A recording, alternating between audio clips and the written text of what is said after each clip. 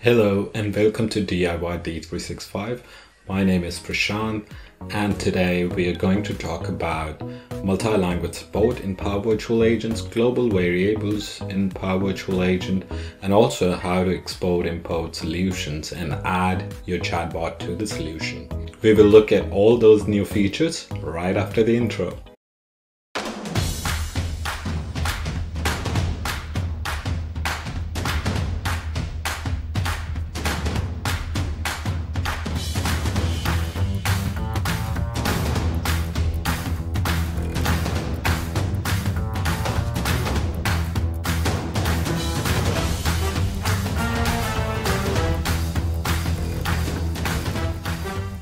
Alright, let's start with multi-language. So now you can create a chatbot in many languages.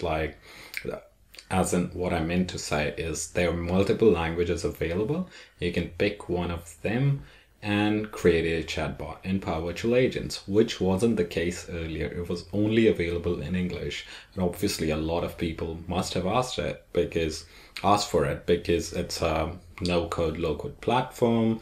It's easy to make. So what about other places where people speak mostly, let's say, French or Spanish or Mandarin, whatever languages, I don't know.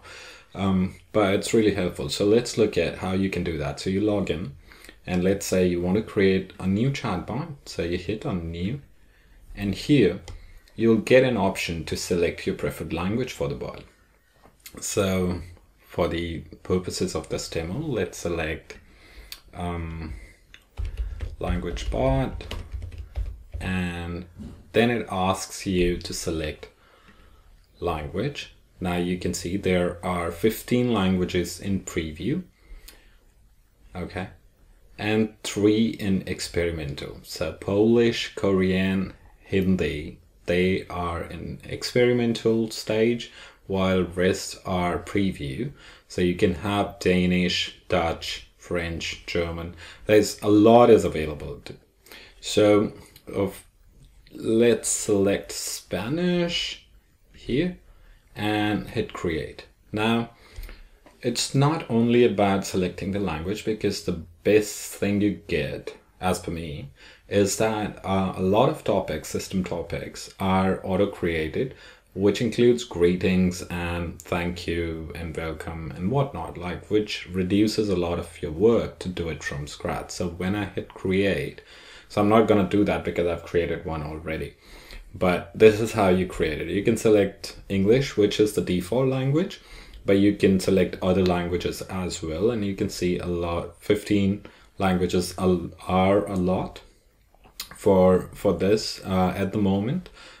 These are all new features which were released between April and May this year. Okay, so I'll just close. You can create and wait for the bot to get created in that language. I've already done that for Spanish. So I'll show it to you. Hola is my bot, and you can see the language here. The rest 2 are in US English, and that's why it says US.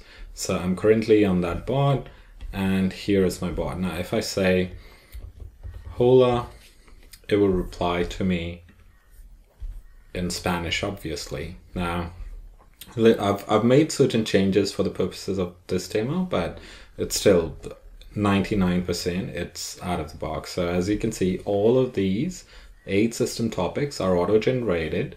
Then you have all the lesson 1 to 4, which are there in English bot as well.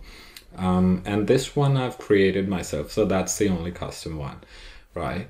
Which I've created. So that's how you create a chatbot in 15 other languages if you want to, and place it on relevant web page wherever you get traffic from people who have a preferred language.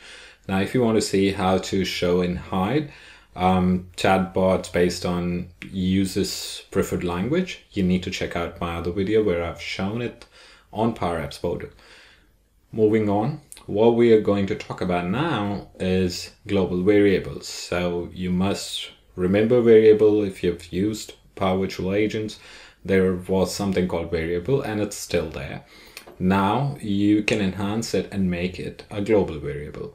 What do I mean by that, or what does that term mean? That means that not only within a topic you can use the variable, you can use it across the chatbot, like across topics, right?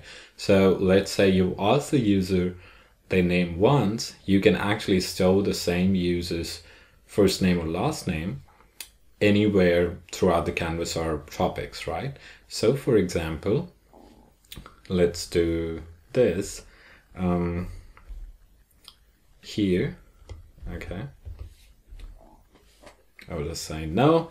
And what the last question is, it's asking my name. Okay, so if I enter my name here, okay, and then ask another question, it will remember my name. Now this was from greetings, so I edited that topic and added what's your name there, but this one is actually coming from my custom topic. So I'll show it to you one by one.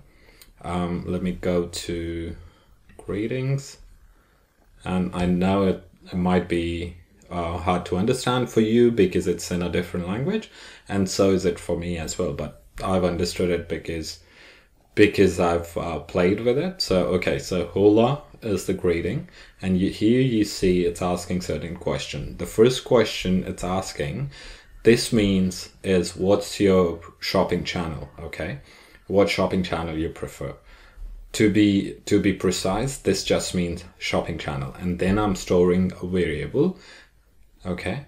And if that variable equals website, as in instead of saying no, if I would have said website, it would have shown me this message, but because I said no, it asked me this, showed me this message, don't know what that is, but asked a question here, which is, may I know your name please? And that's another variable. So there are two variables within greetings topics of mine. If I click on any of them, you can see that it's a global variable. You can see I've selected the usage as bot. Any topic can access this variable that I've selected. I've also selected external sources can set values. Now we will look at it later and how we can use the external sources can set values later, but as of now you can see that it's used by 0. That's what it says, okay, but it's used here only. Let me just go to the other variable, which is this, and it shows that it is used. So it's -1, okay. It's used in greetings, plus it's used in this topic of mine, which is something related to more information required, right? So it shows you wherever you've got it. Now, if you ever want to, and you can click on go to source to go to the source where this is generated. So when I click on go to source, it takes me here. Okay, that's where the variable was first created. Also, yeah, if I can uncheck this, I can check this, right? So whatever ways I need it, I can do that. Okay, now I'll close it. So that was the first part of global variables. Now let's see how we can use it in external sources. So basically now you can embed within your URL. Let's say you want to put an iframe on your website, and in that iframe's source URL, you can embed the variables, okay? Now I'm going to do it the static way. Let's just go to channels, custom website. I'll copy the bot with the ID here, and I'll open this. Here, I'm going to say question mark, and you can see this was my variables, shopping channel. Let me go back and show it to you. It was in topics. Oh, wrong one.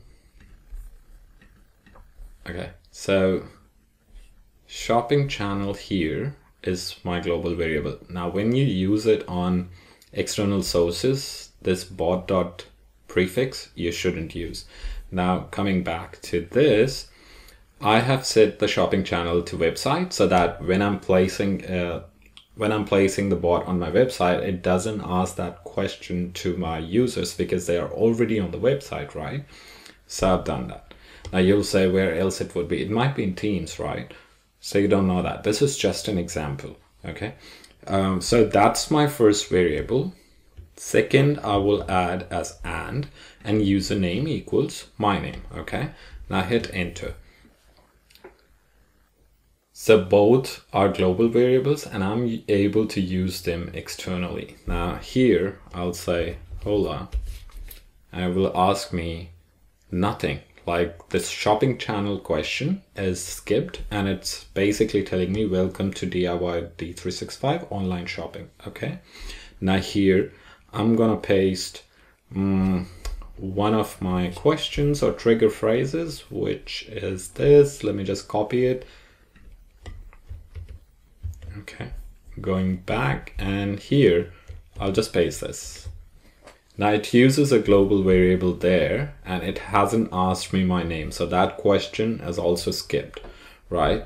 Because I've used it, embedded it here. Now the same URL you can put in your iframe, but you might want to change some things, like you want to make it dynamic. So you might want to watch my other video where I have shown it that how to make the username dynamic based on your POTUS logged in user. So that might give you some hint. Okay, so now we have done that. We will go and publish our bot once just so that everything is good. Now, next thing we'll do is go to our Power Apps. And this is the third topic of this video, which is to add a chatbot to a solution and then export it. Okay, so you need to go to solutions and I will say, I'll give it a name.